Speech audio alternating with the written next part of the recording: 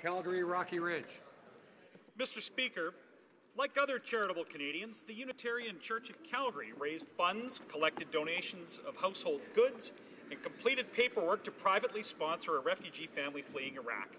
After doing all this work, the Liberals nullified their application by changing the mix to admit more government-sponsored refugees and fewer privately sponsored ones. Would the minister explain his thinking in frustrating generous Canadians who are volunteering their time and money to help refugees? Immigration.